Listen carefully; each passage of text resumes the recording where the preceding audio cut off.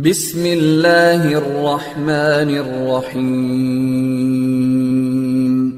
رب زدني علما. And those other options are like we can go with the second method. So now this is like a second method where we can go and manually change the cost directly on the interface, irrespective of what is the bandwidth. So in the second option, what we'll be doing is, here I'm saying that the cost is going to be calculated, or it is directly configured under the interface, which is going to influence the best path again. So like in the previous, we discussed the first option where it is going to automatically reference the bandwidth 10 to the power of 8 divided by bandwidth, which is the default. And if you want to influence the best route, you just go and change the interface bandwidth, which is again limited to only 100 Mbps cost values. So in the second option, what I'm doing is I'm directly going to the interface, and we have a command called IP OSPF cost, and I can change the cost values directly on the interfaces. So which means this is like a manual cost. Default is 1, but you can see I'm going to these two interfaces. When I change the cost value, it is going to show me the cost values. And again, the best route is the same, sum of all the cost to that particular destination. Like in my example, you can see here in the previously I have made some changes, I think. So let me see what are the changes I did. I went to this interface. I'll just remove this. What I did in the previous, I think on the gig interface, I have changed the cost in our previous topic. So I'm going to remove that. So when I think I added that. Let me remove that one.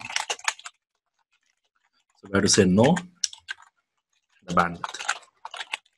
So if you verify the default cost values, so the default cost value will be gig Ethernet will be 1, and the default cost on the serial link will be 64 based on 10 to the power of 8 divided by bandwidth.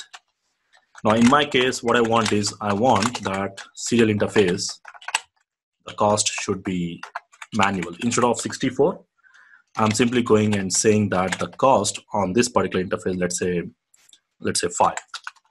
Okay. So now if you verify show IP OSPF interface, you can use brief, and you can see the cost value changes to 5. Now based on this, the best route calculation also will change, which means if I go and check show IP route OSPF, now what you should see is the cost on this interface is 5, and this is default 64, 1, 1, 1.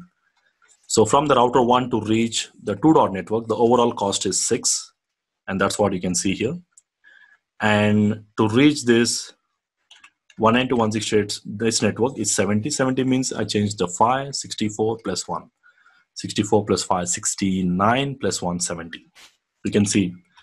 So this is another way where we can directly go on to the each and every interface, and we can decide our own cost values. Again, as per this example, you can see the cost values are 1. This is based on the default 10 to the power of 8 divided by bandwidth, based on the default cost of 1 for any link above or equal to 100 Mbps, and other interfaces which we have changed. And based on this also, the best route path, the best route can change. And again, at the end, it is going to calculate some of all the cost values to reach that particular network.